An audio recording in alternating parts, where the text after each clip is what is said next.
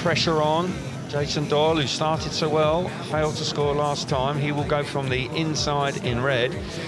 Leon Madsen out of gate number 2 in blue. Andre Lebedev's comes from gate number 3 in white. And Dan Bewley going from the outside in the yellow helmet colour. Just 2 points to his name, Dan Bewley, so needs to find a win now if he can. But it won't be easy because Leon Madsen's got some pace. And we've just seen Bartosz Szmarzyk win from gate 2. Yeah, and he'll take heart from that. Very, very quick in his previous race, passing Dudek. Here we go then. Heat number 11, green light comes on. We're underway. Good start initially from Doyle. But Dan Bewley's made a fantastic effort round the outside. It's neck and neck between Doyle and Bewley down the back straight. Bewley really having to wind it on. Fires himself to the front, closes the door. This is more like it from Bewley, but Doyle coming on strong. Tied between the first two. Doyle on the inside. Block passes Bewley. Now can he square the corner off? No, he can't quite get there. That's some response from Jason Doyle out in front. Lebedev's back in third place for Bewley. Bewley comes back, fires himself to the front. Proper speedway here in heat number 11, and Bewley really winding it on. Fantastic opening couple of laps from Dan Bewley and Jason Doyle, making moves that we see in the UK all the time from him, but now the race has settled down.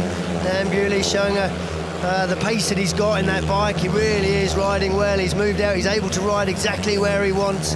He's got the bike hooking up and going very, very quickly. Bewley wins the race at the canter in the end. Shock there for Leon Madsen, who misses out this time out of gate number 2, but brilliant race for the first 2 laps there between Jason Doyle and Dan Bewley. Really did put on a fabulous demonstration of skill and determination. But Bewley coming out on top, he needed it, and he produced when he had to, so he picks up the win. 3 points for him. Jason Doyle back in second place, 2 points. Andre Lebedev's back in third, 1 for him. Leon Madsen, who was going along very nicely, all of a sudden missing out that time, and it just shows you how unpredictable Grand Prix Speedway can be. But for Dan Bewley, certainly this was a really impressive ride. A very impressive ride. It didn't get the bike hooked up off the initial jump from the start line, but he really worked it to the corner, found some great traction, and then Jason Doyle made him work very hard down the back straight, got his arms stretched and just found that a little bit of extra pace to drop it across Doyle.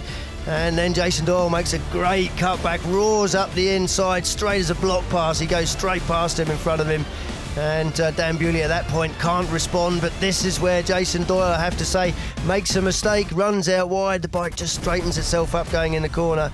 Then he decides, okay, I've got to go out there in the deep stuff, but Dan Bewley, brilliant race from him and 3 more points. Yeah, superb ride from Dan Bewley after a steady start.